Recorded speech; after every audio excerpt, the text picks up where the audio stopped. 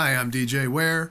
On this episode of the CyberGizmo, I'm going to be looking at FreeBSD, only this time 12.2 is the release, right after this.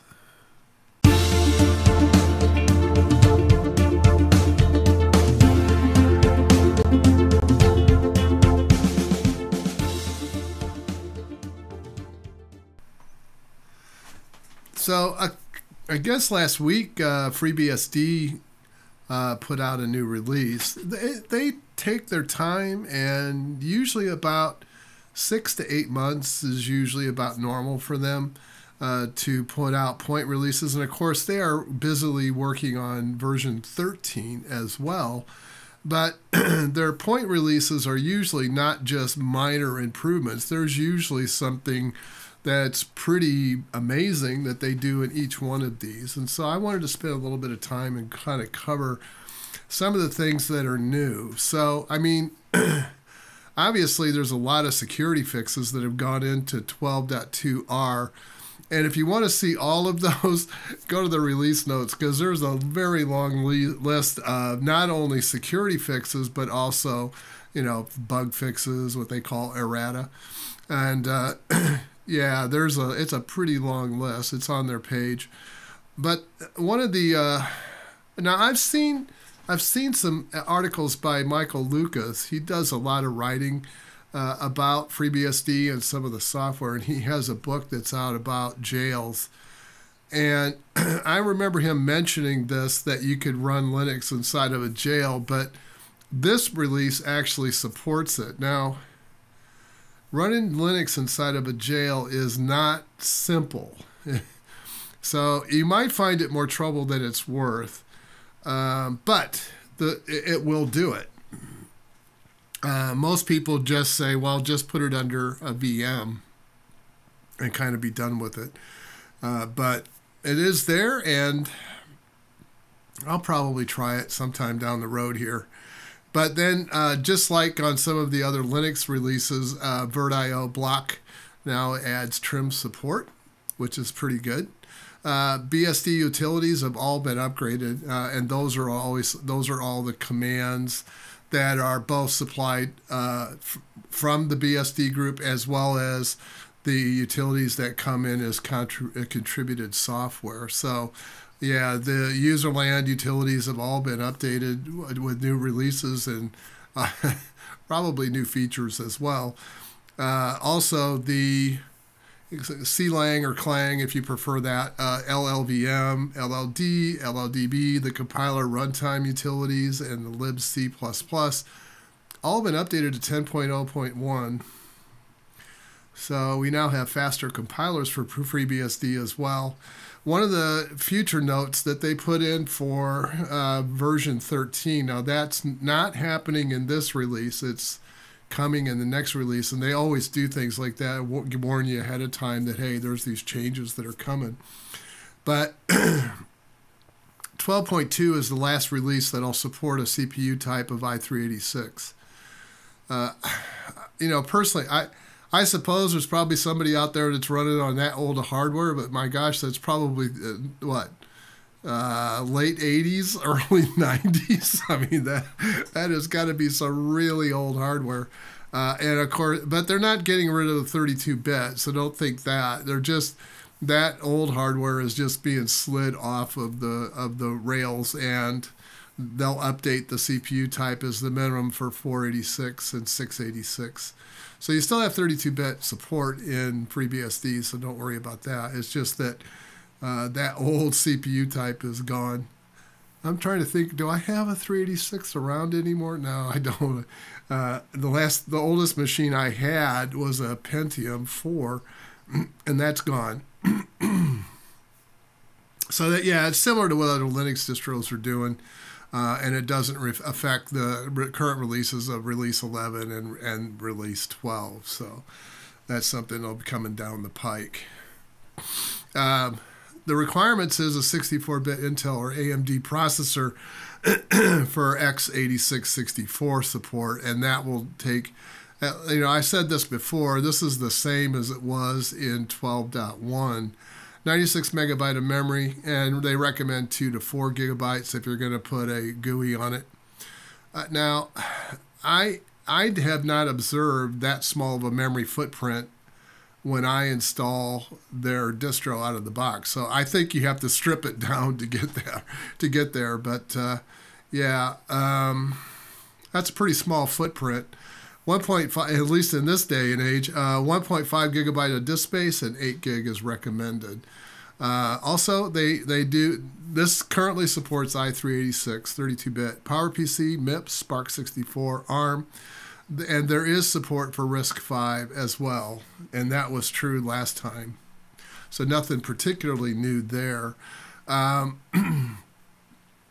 FreeBSD was initially released in November of 1993, and in fact, it is the latest release was, of course, in October of 2020, but it is based on Research Unix, and Unix just had a 50th birthday back on January the 1st of 2020, of course, because 1970 was the first official release to the public of Unix. So yeah, 50 years, that's been a long time. Yeah, that predates my career, I'm afraid. I missed the initial release of Unix. Intended for servers, workstations.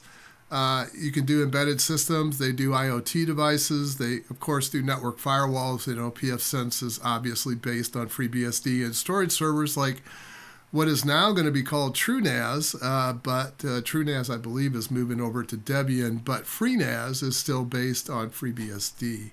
So yeah, so yep. I'm not going to cover a lot of this. This is kind of from before on the last time. I mean, the Linux license is quite different from Linux. Linux, if you make a change to any of the source code, you're required to give it back. FreeBSD, you're not. That's the big difference between them. Now, there are pros and cons to both sides of that question, and so I don't want you to think that one is better than the other. It is just different. Also, FreeBSD is more than just the kernel and a few utilities. I mean, and it is everything. So everything is done by the group. So everything is released together. It's all done by the same group. Whereas in Linux, your distro is usually a collection of packages that are brought together by somebody that's holding that distro and organizing it, and the kernel, of course, comes from the Linux Foundation. That is not true. And then you have some utilities, of course, that come from the GNU Foundation as well. So, yeah, and FreeBSD is not like that. It's not, gather everything together and make a big mess out of it. It's like we do in Linux, but it is a comprehensive release with everything in it. FreeBSD is free and open source software, but like I said, the license is slightly different. Some of the new things in 12.2 is they have updated GNOME to 3.38, KDE to 20.08, and XFCE to 4.14. OpenBox 366, Fluxbox 1.3.7, and I think that's a number 5 patch release. DWM is 6.22, and BSPWM is 0.9.10. That's what I could gather from the distro itself, so I actually went in and captured that information myself. And I mentioned this the last time. There are a number of FreeBSD spinoffs. Apple's Darwin, which formed the basis of the Mac OS, iOS, tvOS. There's pieces even of it in watchOS and of course FreeNAS. The OS is also used by the Sony PlayStation. It's been used since PlayStation 3, and even the new PlayStation 5 is based on FreeBSD. So FreeBSD can run most software that runs on Linux, and they also implement a trusted layer. They have jails for their containers. Docker, to my knowledge, does not run on FreeBSD. There is quite a difference in the architecture that Docker requires and what jails provide. So jails is a very good container layer that offers isolation as well. There's a virtualization. Now you can use utilities like VirtualBox will run on FreeBSD. But they also have Beehive, or if you prefer Behave. I've heard it both ways. And of course, OpenZFS is supported natively. In fact, you can install a root file system on ZFS if you wish. They were one of the first that implemented mandatory access controls. They have support for access control lists. And they also implement the NSA's FLASTE, which is the baseline for SE Linux as well. So, yeah. They also have Sun's basic security module, and I talked about that last time, OpenBSM. BSM was what Sun developed, and then it was rolled into the open source community as OpenBSM. It's a very good security module. Probably one of the best in existence, in my humble opinion. And they have a very comprehensive security audit system. In fact, most of the systems I'm familiar with use the audit system that was provided by Sun initially and incorporated into FreeBSD. It's not the same code though. It's just, you know, it's FreeBSD. Well, anyway, we'll get into that, I guess. There's a number of shells that come with it. You can use T shell for root, shell for users, the board shell, or the board, not the born again shell. This is the true shell. This is actually the board shell. But you can also put on other ones. There's fish, there's ZSH, or Z shell. K shell comes in two flavors in the original 93 version. And there's a newer version called K-Shell 2020 if you wish to try out a more modern version of K-Shell. C-Shell as well are all available.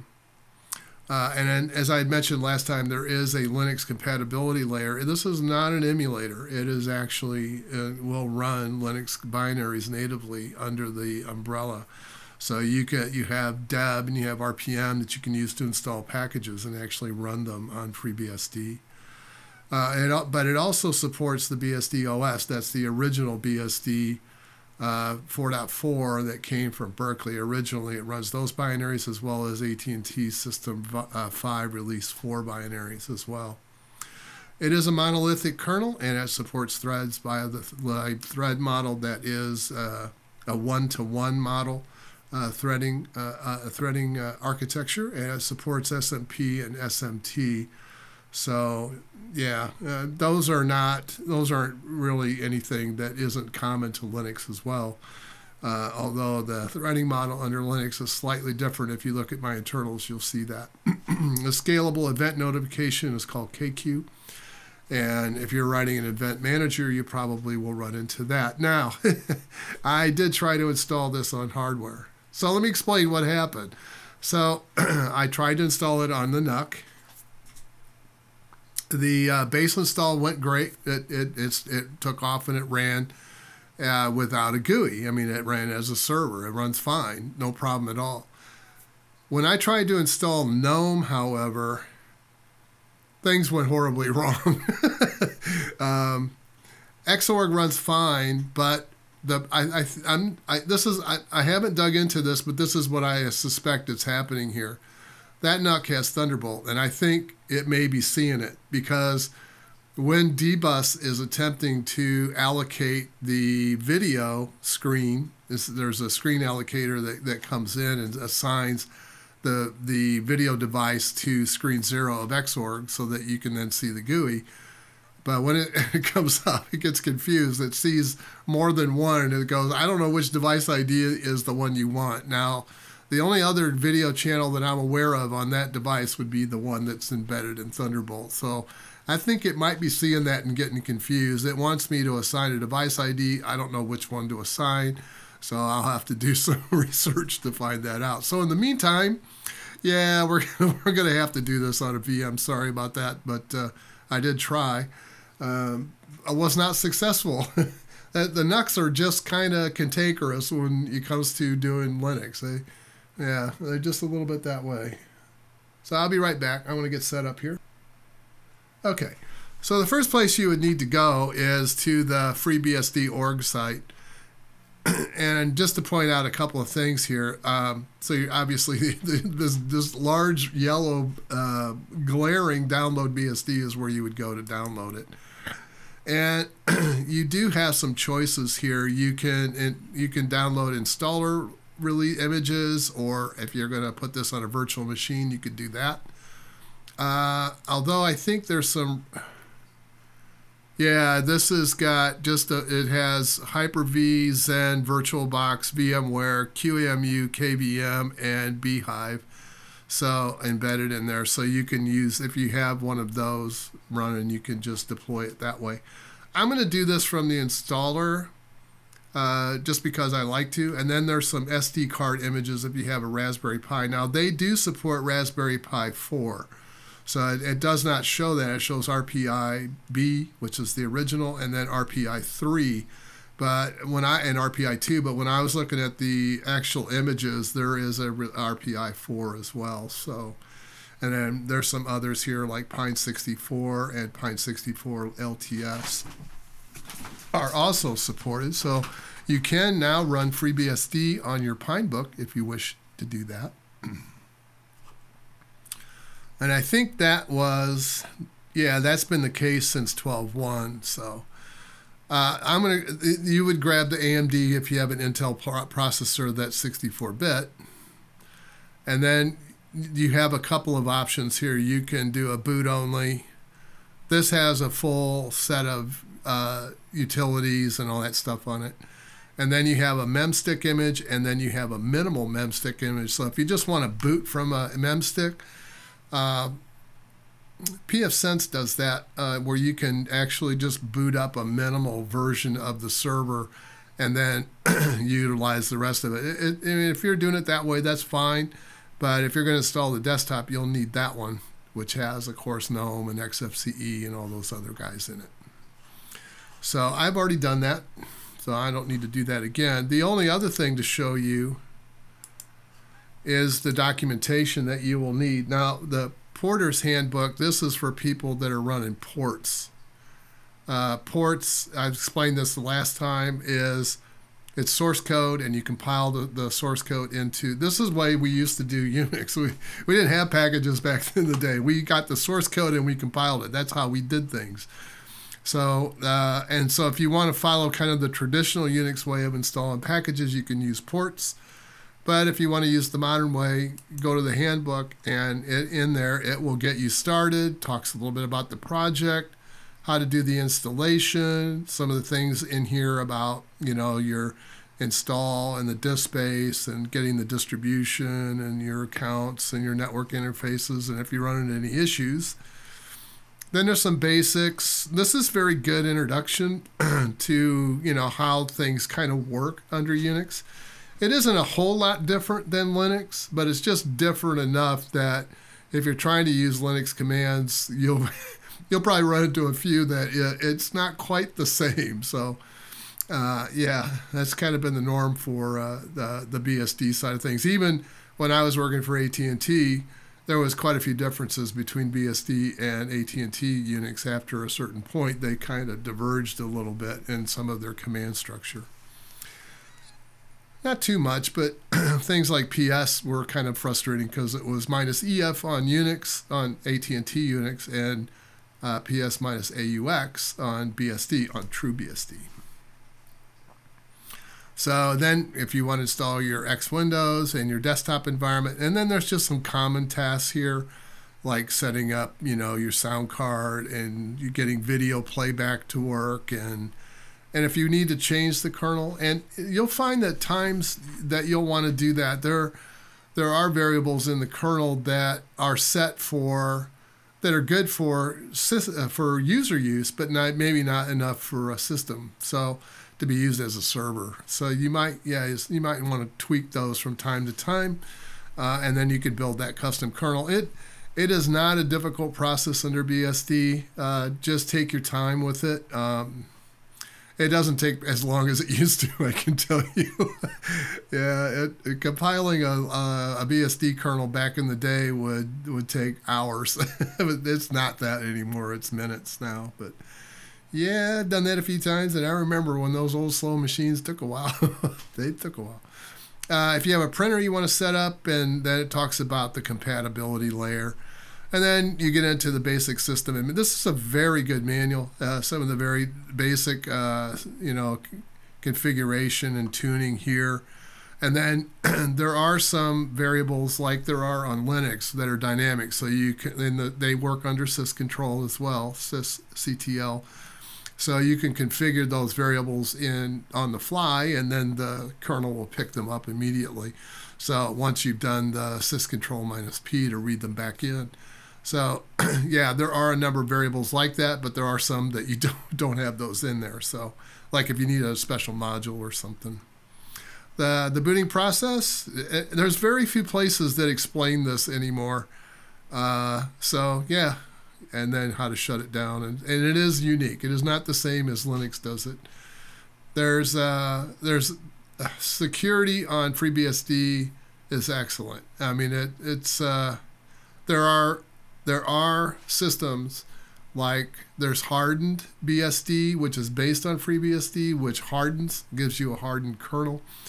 I think the last version of that was 12.0, but I saw some notes on his site that he is working actively on 12.2. So I don't know how long it takes him to do all those hardening steps that he does, but if you're interested in a hardened version of BSD, hardened BSD is FreeBSD that's just been hardened.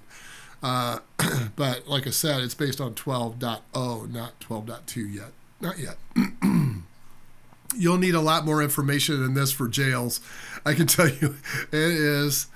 For just getting started, it's pretty simple, but when you get into more complex types of things with it, because it will do an awful lot. So I would recommend Michael Lucas's book on jails. I think it's called Mastering Jails, or Jails Mastery.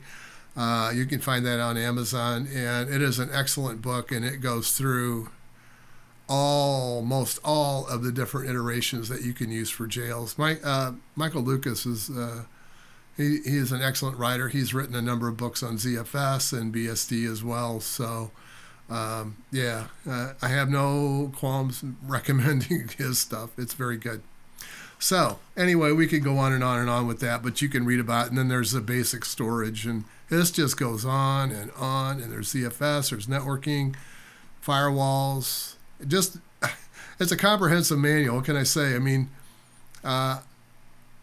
Debian is probably close to being as good as this, and yeah, I would say maybe neck and neck. The Debian's administrator manual and this one are probably close, yeah, they've always had really good documentation on the way their system works, and they kind of pride themselves on that. Yeah, the thing you have to remember is that a lot of these guys that do this stuff, and ladies too that work on this, they do it for free, pretty much. So, yeah, don't get too mad at them. I mean, they are doing this, kind of out of their spare time. So, all right. So, I'll just put that away for now, and we'll start here. I've already been playing around with it a little bit, but we'll start afresh, like always. I'm going to choose an image file, and I've got to go to my downloads to get it. There's my release 12.2.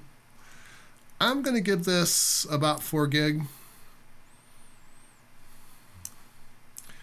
And I won't need this much because I'm going to be using ZFS, but I'll give it about 35, I guess.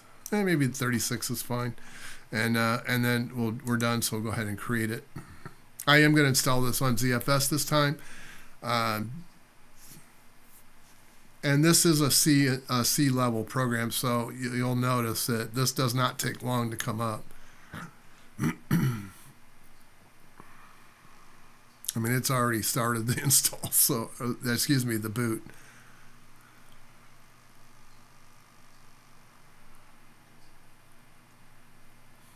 Okay.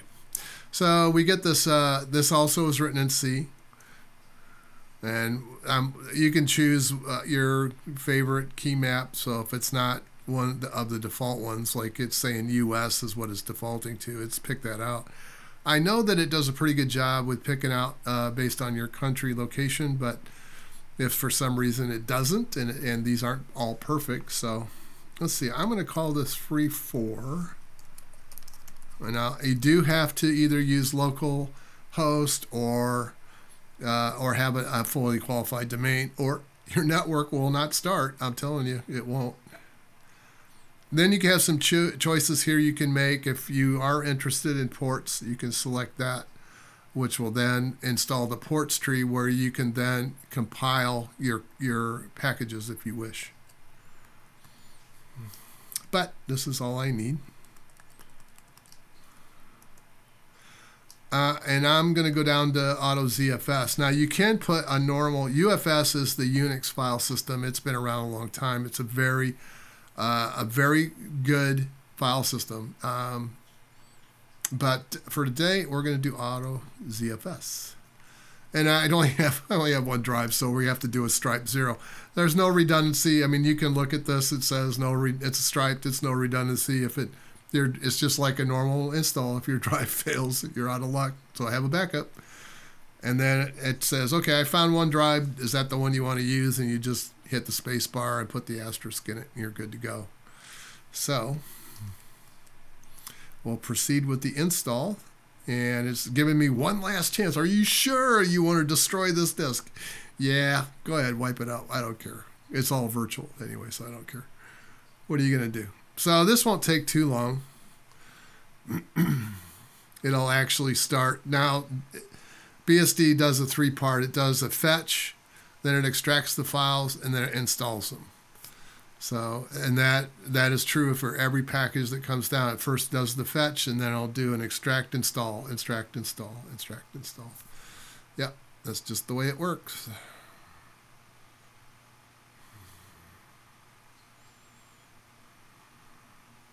Hey, it's a lot better than the way I had to install Unix, I'll tell you that.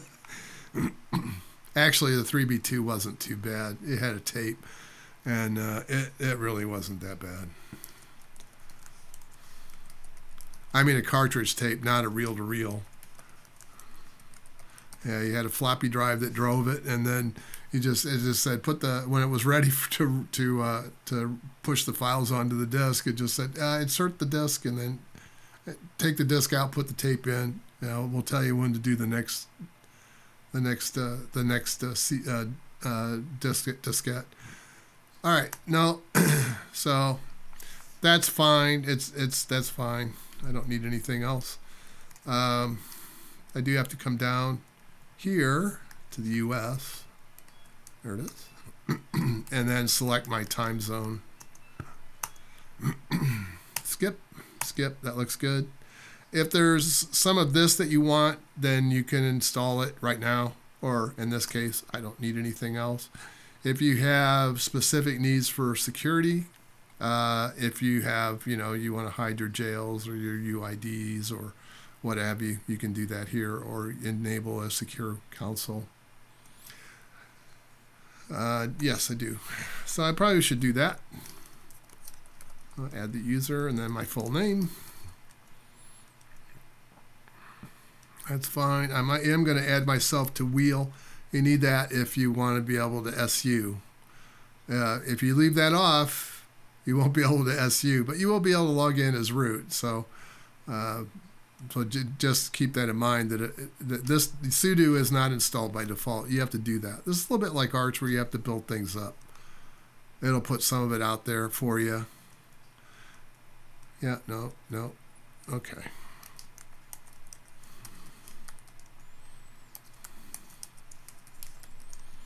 And and I mentioned this last time, if you want to lock, a lot of admins do this in corporate environments because the employee isn't on site yet, so they'll lock the account out so that some other user doesn't see it and grab it. Those dirty users. Okay. I'm just kidding. All right, so if you can go back and modify anything. So, or you can go down and install the handbook. It's the same handbook that's on the website. Done. Do I want to open a shell? Nope. I don't have any drivers that I need to install. Usually that's where you would do that. and I can just reboot it. Now this is not going to come up in a GUI. I'm just telling you that ahead of time. This is right now what you have here is a server. We haven't converted it to a workstation yet.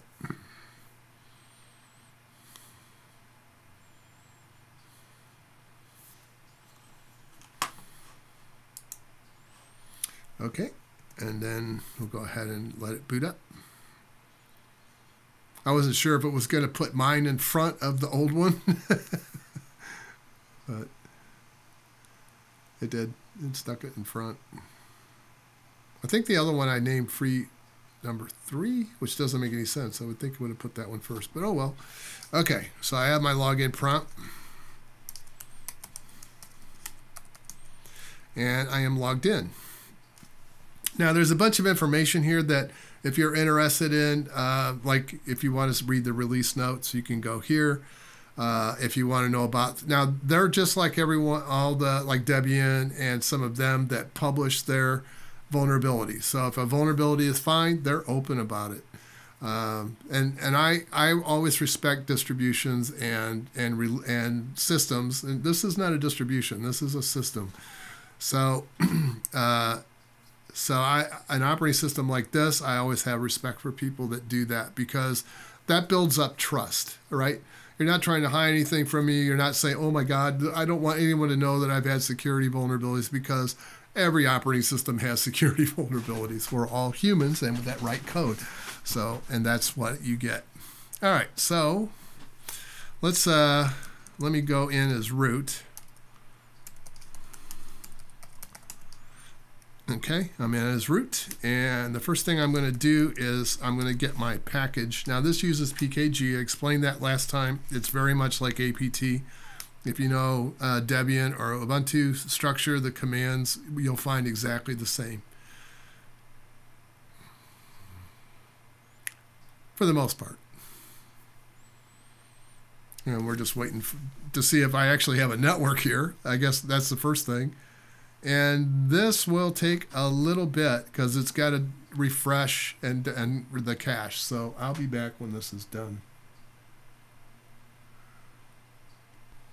Okay. All right. So that's done. So I guess if I want to see what to do next, I'll need to go back to the FreeBSD site, and I'll just show you where to find this. We'll go into the handbook, and right here where it talks about the X Windows system, installing Xorg. So the first thing it suggests that I do is a PKG install Xorg. So I'll just do that. However, I also know the second step, so I'm going to go ahead and do that. I'm going to get htop while I'm in here. I'm going to get neofetch while I'm in here, and glances, and get. This will take a while. So that's a lot of packages, let me tell you. Yeah, 643. This will take some time, and I'll be back. Unless you really want to sit here and watch this, I can read a book to you if you like. Like, we could read War and Peace together. I'll be right back. Okay, that's all done. Finally. I don't know what baud rate this is running at. Man, that took forever. All right, so the next thing I need to do is to get over here into Etsy and edit my FS tab. And I'm going to add a proc file. I'll mount it on proc. And it's proc FS. Options are read write. And then we have a dump and a pass of 0. So that is for GNOME. GNOME requires that. And then we'll go into the RC config. And we got a few things to do here. First thing we need is dbus enable equal yes. We need the hardware abstraction layer.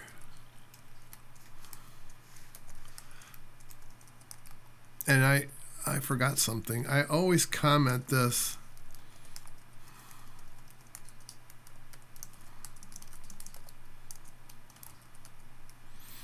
so that I can come back to it and know what the heck I did. So the next thing I need is I need the ability to sign on. So I need to enable, oops, I'm doing good today, GDM enable, and then I need to enable the GNOME services.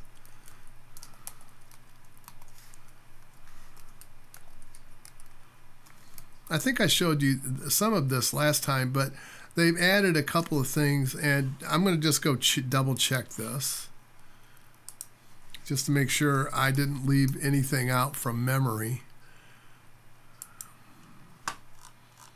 So let's go down here to X Windows and desktop environments, and then on GNOME 3 it'll show you there's the dbus enable yes, and there's the hardware abstraction, GNOME enable equal yes, and GDM enable yes, those two.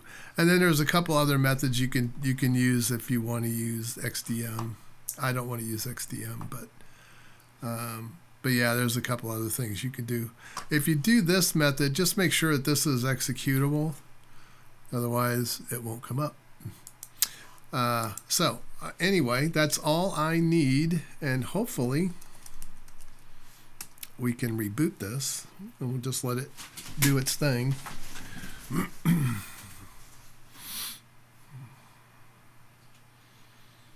If I did everything right, it should come up. If not, we'll get to check and see what we did wrong and then fix it. But yeah, all right, so let's go ahead and hit 1, which is the default. It should pop up with the login, and then briefly, and then the screen should flip.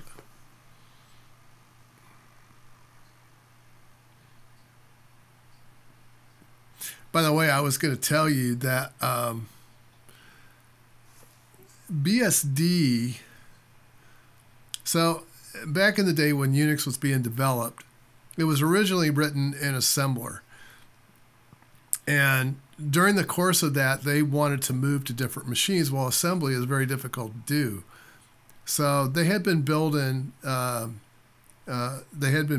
C language compiler, and so once they got that done, they redid all of the Linux, or excuse me, the Unix software in C.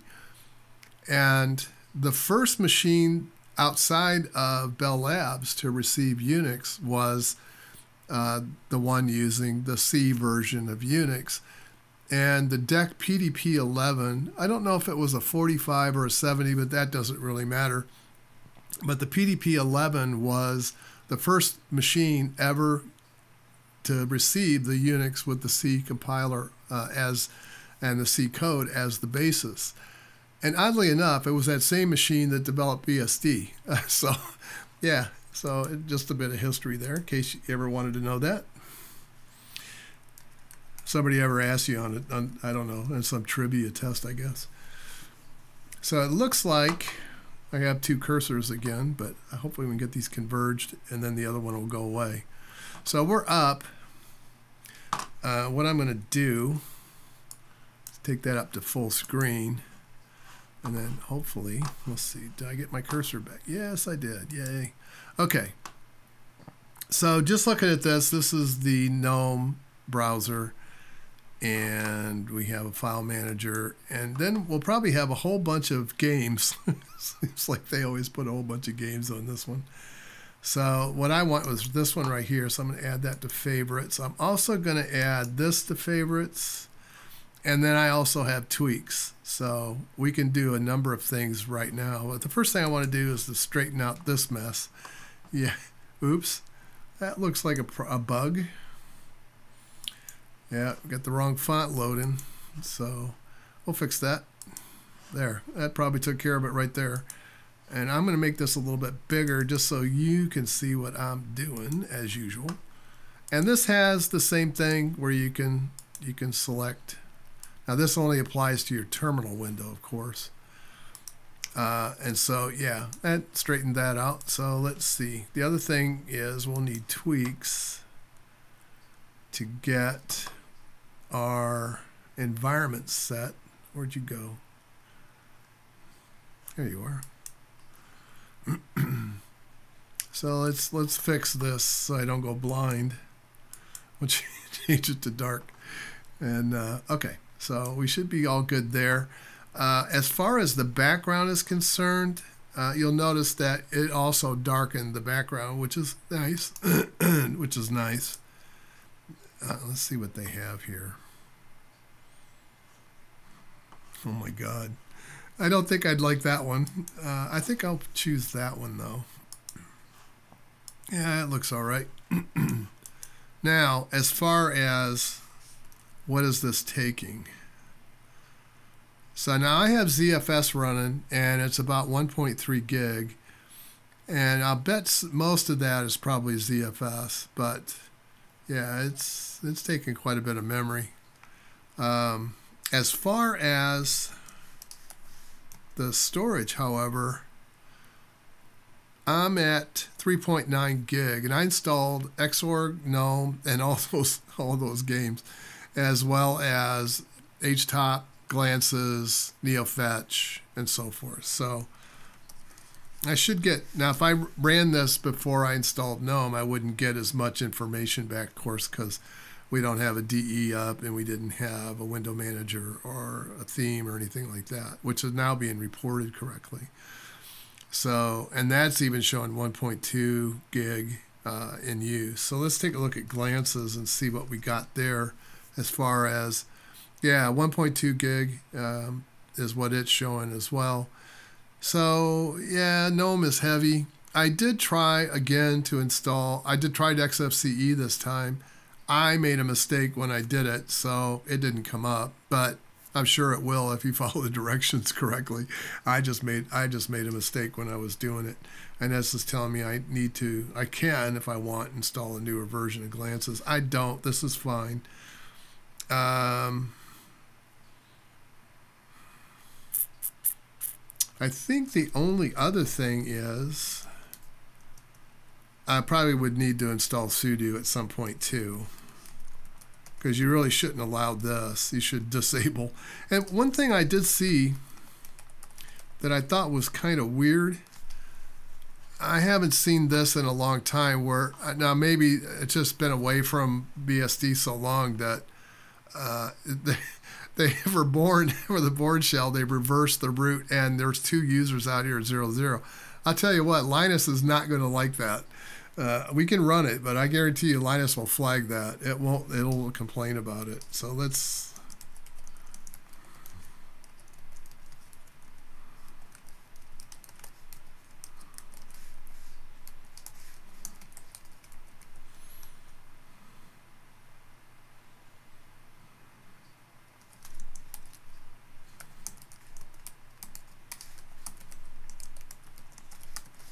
so I'm not expecting a real high score just because of that.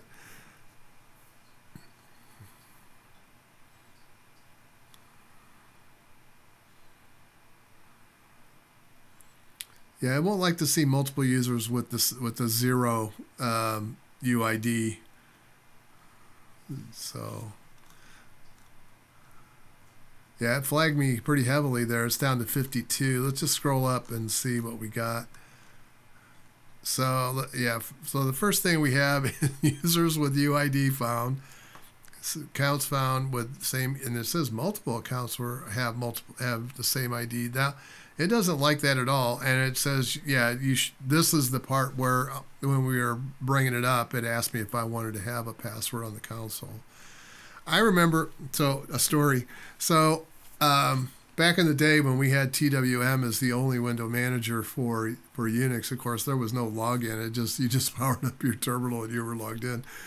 But I remember we had a guy that was kind of a practical joker, and so he would sneak on and he would use your terminal and send love notes to your boss, you know, usually in the middle of the night. He was a second shift worker. Well, I actually think he was first shift. But every time he did that to us, we would do something to him. And so, you know, the first time he did it, he drove a VW Bug. The first time he did it, we had two guys on second shift that both drove pickup trucks. And so they parked on either side of him, and then four of us went outside and twisted his bug around so that it was so it was crossways between the two trucks. And the second time, and then he did it again. So this time we took a coat hanger and pushed it. Now the bugs back then had a wing, so you could push a coat hanger through, grab, and pop the door handle. And so we took it out of gear and pushed it. We had a freight elevator that would handle, I don't know, some god awful amount of weight. And so we took his bug, we put it in the freight elevator, we took it up to the top floor. I think that was about 6 floors up in that building, and then we rolled it down the hallway, and we had 2 doors on either side that we could lock, and there was only the system men that had the key. And so the system man locked it, and then he went home for the night because he was on first shift, so he was done. And we told him, we said if he did it again, we had something really special planned for the 3rd time, and so he never gave us any problems again. So anyway, that was before we had account logins. I thought that's how we used to deal with the situation back then when people would do that. So, yep. Unix was never very secure until they decided to add logins. That was added later. So let's see, what else do I want to do here? I didn't see any Office utilities. I just see a bunch of games and a bunch of other utilities. Yeah. So I probably, if I was going to use this for any length of time, I would take all these games off. But and probably put on something serious. But you know, that's a CD burner. Calendar. What do we got for mail? That Evolution? Okay.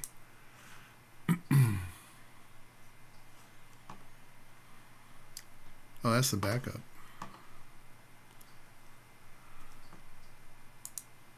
But there, I must have did I hit something twice? Or did it just pop up with, so I thought Evolution was email. Yeah, that goes back a ways. I remember using Evolution. I haven't used it in years. I don't even know what version this is. I haven't used that in so long. It's part of GNOME though.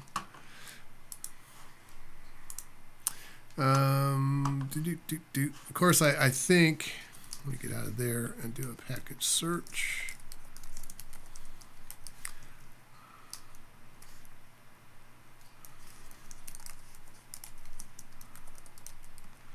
Well, wait, before I do that, that should be out here. Yeah, it is. Oops, keep wanting to do a sudo.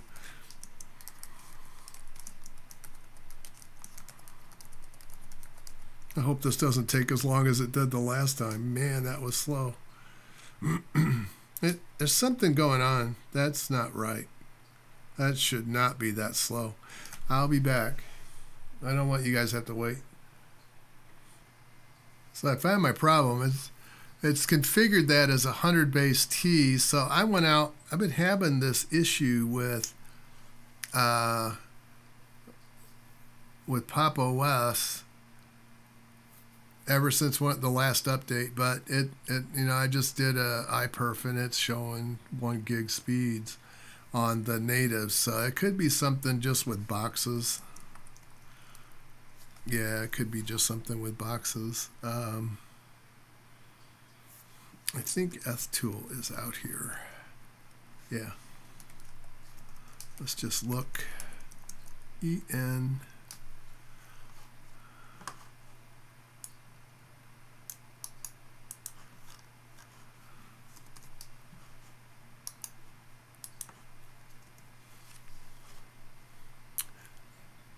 Yeah, that is correctly set. The only thing is that I don't usually do that. I don't leave that as auto negotiation because you can get switches sometimes can get confused and then they'll say, oh, I think you need to be 100 base, so, or 10 base, even worse. So I usually just set it. No, you don't get to only. Usually set one side to auto negotiate, but not both. If you do set both, it'll get completely confused sometimes. So I don't know if that's part of the problem, but this obviously is something to do with with boxes and KVM. More than likely QEMU. So yeah, I'm sure there's a fix for that, but it's a minute away. So I'll be back. Oh well, at least they got one thing right. Got full duplex at least, not half duplex. Okay, so I should have Firefox and Thunderbird here somewhere. Yep, it's right there.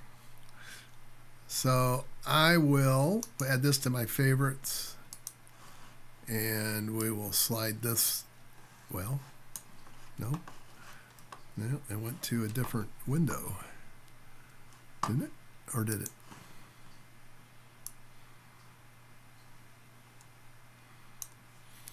And then we'll just remove that one. There we go.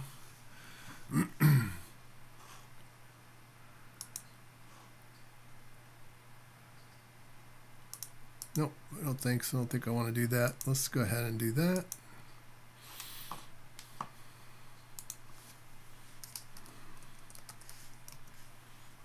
It's going to Google. Well, we can straighten all that. Now that seems all right. That doesn't seem too bad. But it's kind of a trip down memory lane. I remember what 100 megabit networks are like. They're pretty bad. Okay, so I guess you know, we could explore some more, but you know,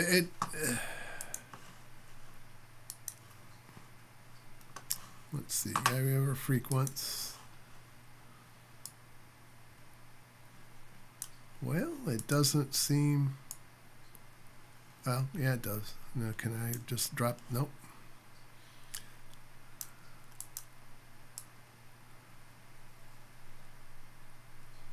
Well, it's going to let me drop it inside there. It doesn't seem to want to let me move it. Yeah, it doesn't let me reorder it, but it will let me combine them. Probably would do it more with this. That's a simulator. That's a game, 2048. But yeah.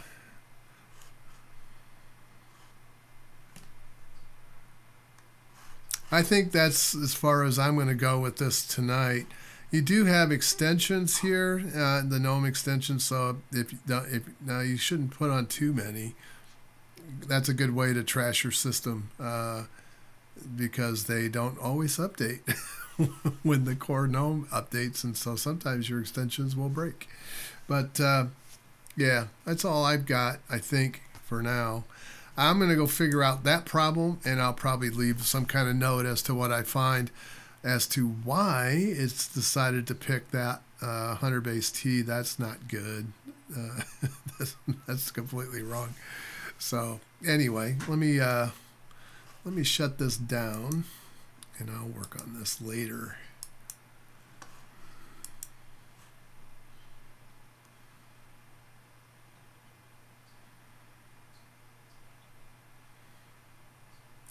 One thing about BSD, it's a two-stage shutdown, although this will take care of both parts when you're doing it from inside of GNOME. But if you're just using this from just the console window, you would do a shutdown and then a halt or a power off. Either way, a shutdown or a halt, or then you would do a power off to get it to leave. That's always been like that as far as I know. So that's all. That's all I had for this time.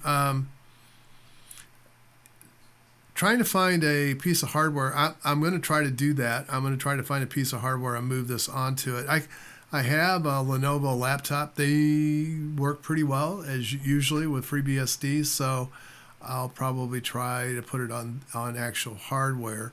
As far as the NUC is concerned, I think I'll drop back to an older one that I have and probably try to install it there and let you guys know how well that goes.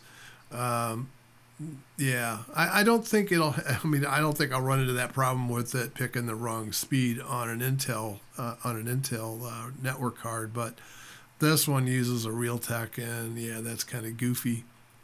This is my laptop that always gives me problems with Linux, so it's also repeating itself with FreeBSD. And anyway, I hope you enjoyed this look at FreeBSD 12.2. I mean, it is a maintenance release. It does update it and refresh it quite a bit. I noticed, I went in there and I looked at OBS since I use OBS a lot. I noticed that the NDI drivers were there, the web interface was there, the web camera was there. And so I think I might just try this out for a couple of weeks and see how I like it. I really want to stay on Linux though, because that's what I like the most. I mean, BSD is nice, but it's kind of in the past for me anyway. And I'm not sure if I want to make that my daily driver, but I'll be willing to try it for 3 weeks and just see what happens, and then give you guys a report back on how well it worked out. Anyway, that's all I had. Hope to see you again real soon, and please like and subscribe. Bye for now.